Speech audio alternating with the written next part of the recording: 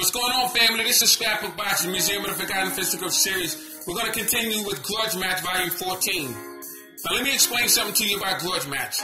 When you have two fighters who are as eager to get into the ring with the other one, and they have the same agenda, you're in for a grudge match. You're in for a war. And that's what happened on April 17th in 1909 between two of the greatest African-American fighters in the entire history of the game. You look at Joe Jeanette out of Hoboken, New Jersey, and Sam McVea out of Oxford, California. The display in Paris that they put on was a thing to behold. You see, Joe Jeanette would fight Sam McVea a few times. But this particular fight meant something different. It showed the fortitude. It showed the courage in the heart of both fighters. And the exact definition of what fighting is all about. Now, I want to go through this fight with you. But I want to do it right here on the Museum of the Forgotten Fisticuffs series.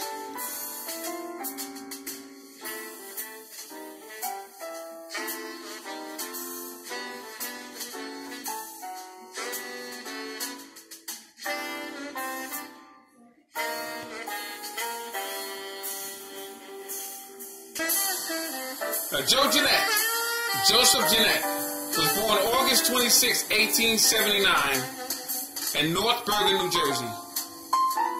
He died July 2nd, 1958 in Weehawken, New Jersey. He stood 5 foot 10 inches and weighed 185 to 205 pounds. He had a record of 89 wins and 70 knockouts. Joe Jeanette was a member of the Black Foursome. That was group number 1 of the Black Murderers Row.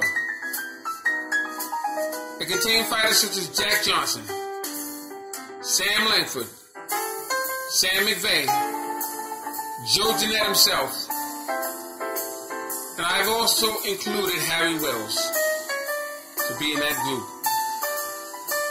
Jeanette defeated the following men such as Sam Langford, Sam McVea, Black Bill, George Cole, George Compartier, Big Black Bill, Bill Tate, Bartley Madden, Al Kubak, Arthur Perkley, Harry Wells, Battling Jim Johnson, John Lester Johnson, Cleve Hawkins, Kid Norfolk, Jeff Clark, and that's just to name a few. Fascinating fighter was Joe Jeanette.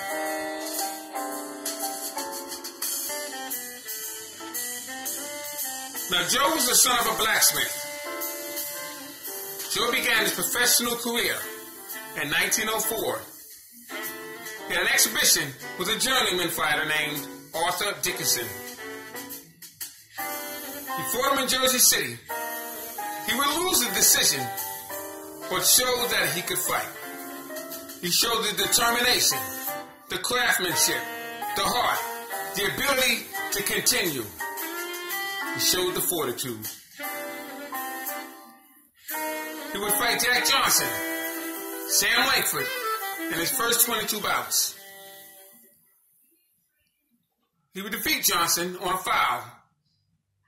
He would have a draw with him once and lose to him once. Joe would have one of the most brutal contests in Paris, France on December 11th, 1909. And then he would have a vicious contest with the same fighter, Sam McVea, on April 17th, 1909.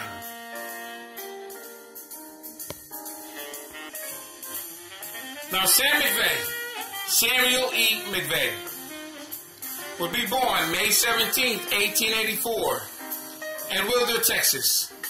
He died December 23rd, 1921, in Manhattan, New York. He stood 5 foot 10 and a half inches, and he weighed 205 to 220 pounds. He was a very powerful, bowing, and a very aggressive fighter. He was a heavyweight that could knock you out with either hand. He entered the Ring Hall of Fame in 1986 and the International Hall of Fame in 1999. He would defeat such great fighters as Sam Langford, Joe Jeanette, Bill Lang, Bob Denver, Jim Barry, Jim Stewart, Battling Jim Johnson, Jack Lester, Denver Ed Martin, Frank the Harlem Coffee Cooler Craig, Jack Scales, Ben Taylor. McVea would begin fighting on April 12th of 1902 against George Sullivan. This fight would take place in Oxford, California, and he would knock him out in 6 rounds. February 26th, he lost a 20-round bout to Jack Johnson for the Colored Heavyweight Championship. 1904, August 12th, he would lose to Denver Ed Martin in 10 rounds. Now, Denver Ed Martin was the Colored Heavyweight Champion who lost his title to Jack Johnson. 1906, January 25th, he would KO Denver Ed Martin in 4 rounds. April 17th, Paris, France, he would have one of the most brutal fights in the entire history of the game against Joe Jeanette. And the reason why Sam McVea was very bitter with Joe Jeanette was because he would knock out Denver Ed Martin. And instead of him getting the title shot for the Colored Heavyweight Championship, they would allow Jack Johnson to have that honor. So the next available opponent that he would have his frustrations taken out on would be Joe Jeanette. And that fight took place April 17th, 1909 in Paris, France. But before that fight would take place, June 3rd, he would KO the following men in one day. Ben Taylor, 3rd round in Paris. Frank the Harlem Coffee Cooler Craig, 2nd round. He would knock him out in 4 rounds as well. And Mark Kocher, knock him out in 4 rounds. All in one day. And that would prepare him for his April 17th bout against Joe Jeanette.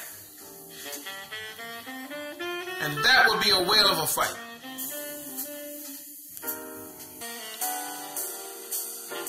Now, Sam McVea would drop Joe Jeanette in the very first round. And at that point, the blow that Joe Jeanette suffered when he banged his head on that canvas would destroy him for the next 23 rounds. Because Sam McVea would drop Joe Jeanette on an average of 27 times within the first 23 rounds. Joe Jeanette would battle back. He would grab. He would throw punches. He would move. And Sam McVea would be right on him, throwing punches back. A gash opened up in the forehead and in the cheekbone. And both men would continue to battle. It was a grueling match through 39 rounds. From the 40th round to the 48th round. Then Joe Jeanette would get himself together. And he would drop Sam McVea 11 times to the canvas. McVea's face was unrecognizable. He would have knocks and bruises and bumps, blood all over his face. Joe Jeanette would be just as bruised. And what's so amazing about this is that this fight would go 49 rounds. Before this particular match, Sam McVea has never been stopped. He's been stopped only one time through the technicalities. But he was in there with Battling Jim Johnson, Sam Langford, Jack Johnson. Jeanette was in there with Sam Langford, Jack Johnson, Battling Jim Johnson, Denver Ed Martin. But he's never been in there with a fighter with so much will as Sam McVea. And he had fought Sam McVea before that fight. And he would fight him again after. Sam McVea would be in the ring 7 days later. Joe Jeanette would be back in the ring 14 days later. Fascinating. The Foursome Four. The first group of Black Murderous Row. Salute to these fighters. Salute to my subscribers. All great fighters will never be forgotten and never be forgotten on my channel. Salute.